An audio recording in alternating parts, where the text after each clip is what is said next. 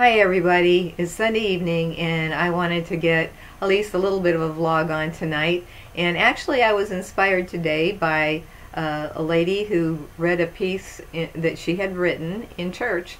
And she didn't write it in church, she read it in church. I don't know where she wrote it, but it's good. And it was really a great time for her to read this. We culminated our week-long preparation for the garage sale, which took place Friday and Saturday. I didn't get to participate as much as I usually do this year. I had, this year was a little different in what I had going on. So I at least was able to go over for a couple of days for a few hours, and I took some sandwiches and made some Neiman Marcus bars, yum. And so it felt like I helped out some. But it was very successful due to the leadership of two amazing people that have done this the past few years. And believe me, it's a lot of work to get something like this organized. It's huge.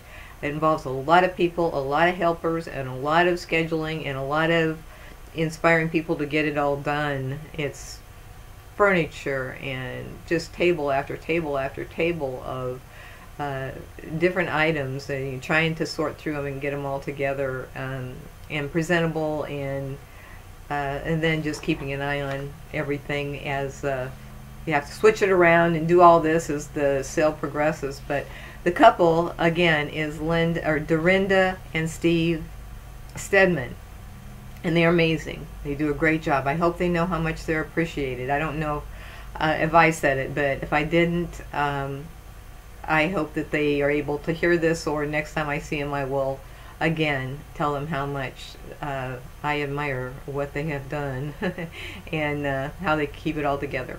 So, but back to the piece that Cathy Wallace wrote. She said she was inspired by the look on a man's face. His name's Daryl. And I believe Daryl joined the church this morning. I am not sure if that was him, but I chased Cathy out into the parking lot after church this morning, and I didn't get a chance to ask her all the details. I just knew I liked the piece and it spoke to me, and she was generous enough to give it to me right out of her purse and tell me that I could use it and tell you all about it. Who knows First United Methodist Church is blessed? There are financial blessings, physical blessings, spiritual blessings. Which one do you consider to be most important? Financial, physical, or spiritual? Can you feel satisfied with your financial blessings, or will you want more? How much do I want? What is best for me? What can I get out of this? Being king or queen of our lives often snowballs into impatience or discontent or jealousy. We weren't made to serve ourselves, but those who have willingly, generously, and joyfully done something for this church have been spiritually blessed, and their hearts filled with love, peace, and abundance. Doing a good thing like serving each other through help with the garage sale, Love's Outreach, many of our missions, Vacation Bible Study, Cleanup Day, Lord's Acre, being on a committee, Food Bank Day, or choir. People who do things for others become empathetic, they feel involved, they could become more caring, thoughtful, and their thoughts, desires, and actions change their spirituality. It's always good to become aware of others and what they might be going through, and just pay attention. I know I'm so guilty of just going through the day and in a fog and not really looking to other people to see what might be going on with them or what they might need.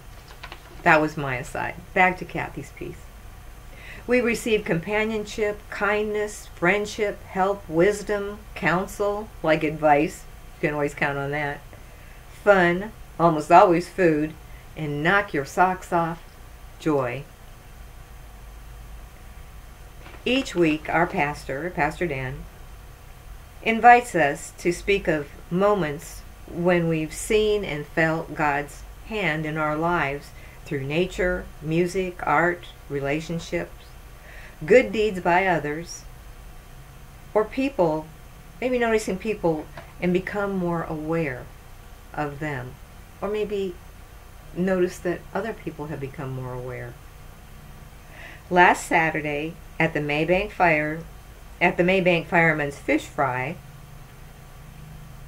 it was a fundraiser, and this is Cathy speaking. She was overwhelmed by Daryl's joy. He was greeted by fireman after fireman and friends that he admires. He was enveloped by memories, events, kindness, relationships, and it all shone all over his soul and face. The event was not about a fundraiser. It was about precious community, connecting with each other in God's kingdom on earth. So next time you're fortunate enough to be called to participate, grab your piece of heaven and grow your relationships with others. Be transformed. You'll see Jesus there.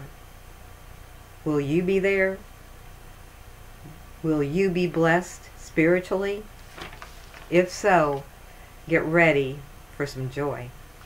Isn't that neat? I thought that was really neat. You know, her descriptive words really nail it. And the feeling that you get from getting out of yourself and helping somebody else transforms you inside. And I'm very guilty of, going through days and weeks of just not paying attention and just getting too much into my own thoughts. And it's not a good thing. It's never a good thing just to concentrate on oneself. But one of my mother's favorite sayings, and I've said this recently, is everyone has their cross to bear. In other words, don't look at the outside of people and make assumptions. You don't know what's going on inside. You don't know about anyone else's life for sure. And you don't know how they're handling it or not handling it. So be aware. A smile, a kind thought, just paying attention can make so much difference in someone else's life, and in turn makes a difference in your life as well. So Preacher Mary is finished giving her sermon, but as I said, that piece spoke to me, and I hope maybe it speaks to you. Next time we get together will be another Myrtle Girl story.